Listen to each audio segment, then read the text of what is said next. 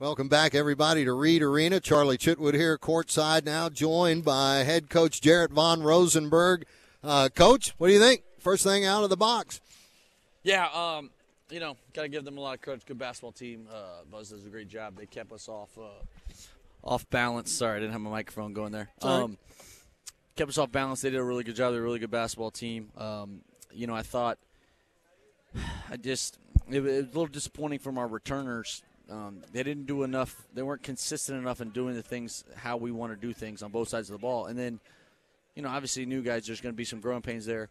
But when you play a really good team and you make mistakes and you compound mistakes, you have no chance. You have no chance to get stops. And then, obviously, the one thing I did think we did a really nice job of is taking care of the basketball. If you take away a couple possessions, but in the first half, turn it over 3 times on the road like that is really good. Indeed, Coach, and defensively ended up doing pretty good. Blocked 5 shots, 2 more than the Aggies did down low, but rebounding, they were tough on the boards. Yeah, they were one of the best rebound teams in the country. We knew that was going to be a struggle, and we shot the ball really poorly, but we've talked enough times. That has nothing to do with the message in there. We've got to be more consistent in how we guard actions and what we're trying to get done. You got enough challenges going on the road to play an SEC team to deal with. You can't hurt yourself and not give yourself a chance on some of those possessions. So, it'll be great film for us. The message, the guys shouldn't feel good. They did not put a good performance together on both sides of the ball, and obviously the total dictates that and the outcome. So don't feel good tonight, but they got to get ready to look in the mirror and handle coaching and like I said, we're going to find out a lot about our team. We have an opportunity to really grow throughout this week. Coach, both teams took 28 3-pointers tonight. Aggies 11 of 28, Lions only 4. Were they getting good looks? How did it look from your side of the floor on those? Were you happy with the shot selection? A lot of them.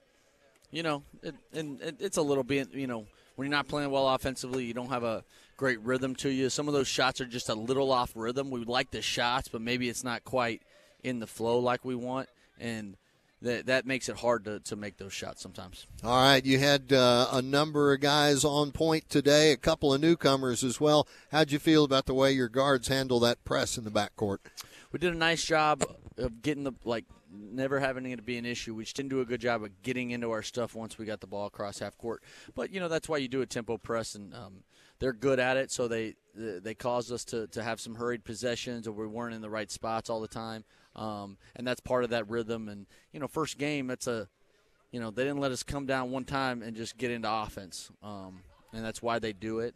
We did a lot of that too, which I thought was good for us at times. And the ones that, you guard well for 20 seconds and they, give a bunch of offensive rebounds, those are the ones that are kind of killers for you. And it ended up being, I don't know how many second chance points they had, but I figured it was they had 6. They only had 6. So, well, it was 4 more than us. Yeah. Coach, hey, you talked yesterday in the walkthrough and the film about not wanting Wade Taylor to be the one that beat your team tonight. Did you say anything about Hayden Hefner, though? Ended up leading score with 19 points, and Hefner was just hitting them seemingly from anywhere. Yeah, I got to go back and look at the film when we talked about all the guys.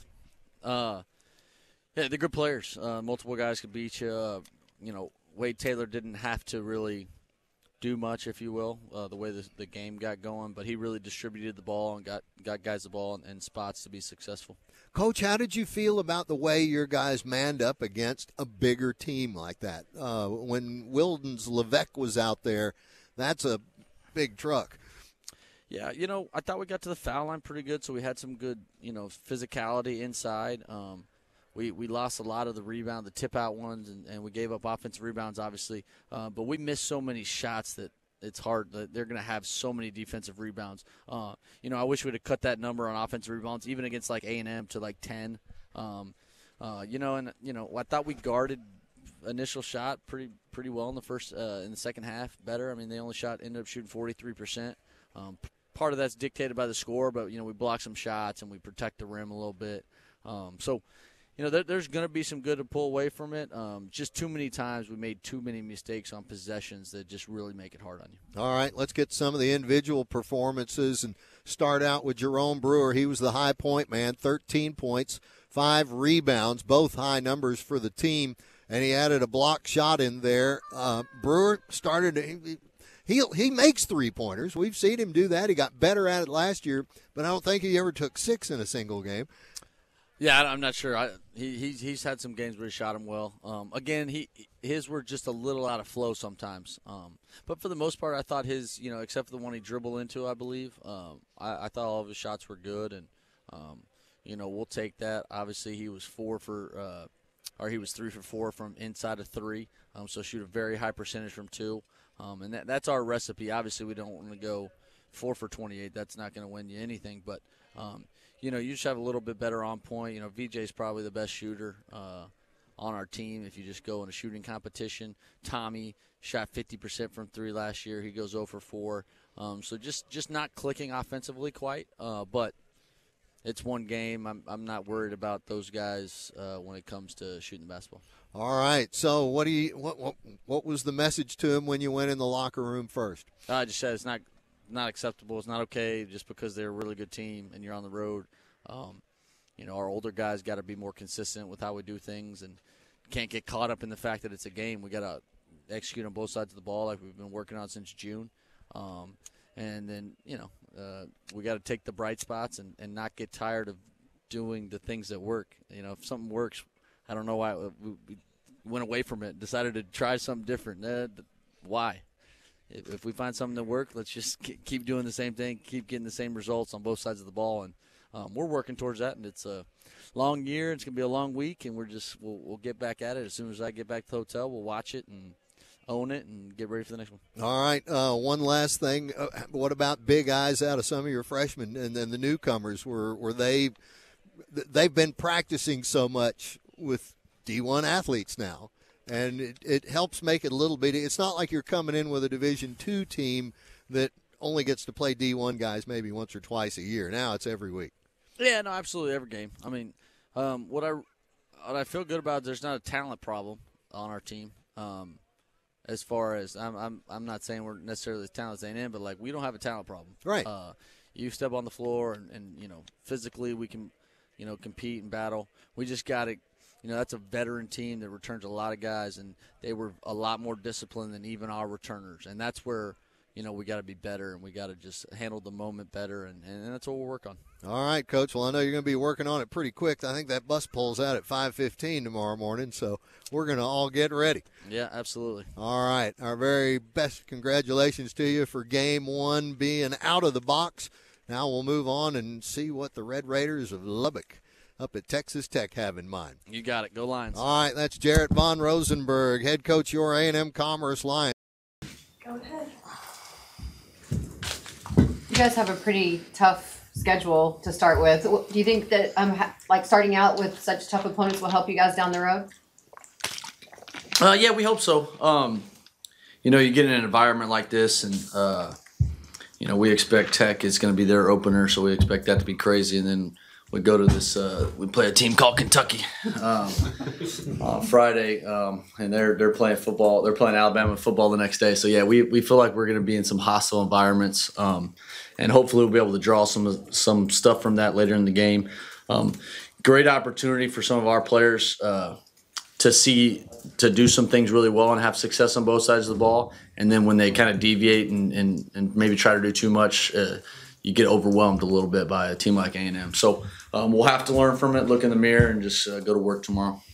I know there's the GoFundMe for your family spreading around. What has this last month been like for you? And if you get a chance to kind of share the message of that for people out there too. Yeah.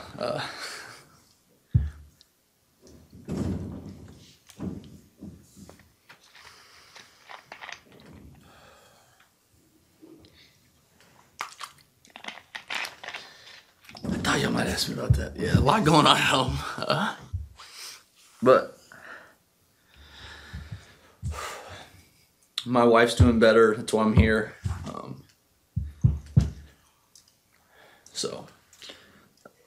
the basketball community buzz has been incredible.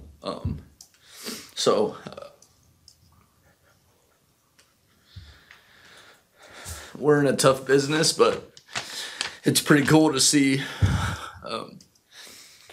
how people help out.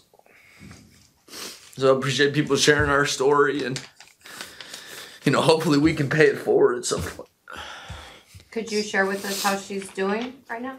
She's doing better. She's medically stable, and she's in inpatient rehab in a hospital right now.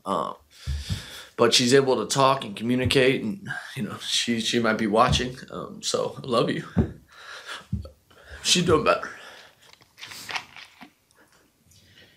Has coaching during this time been a help, a distraction, or has it been something that you just had to get through?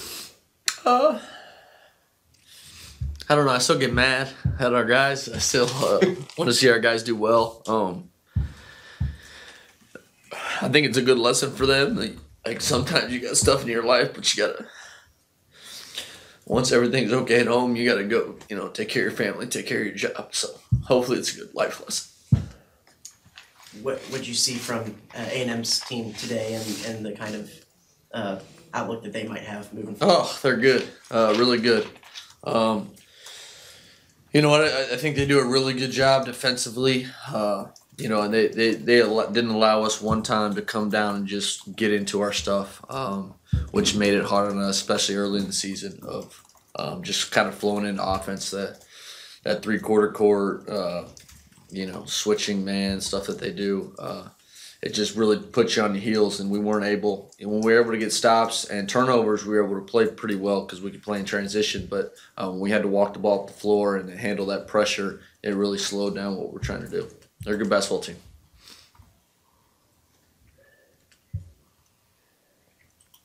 Thank you. All right. Appreciate it, guys. Thank you. Thank you.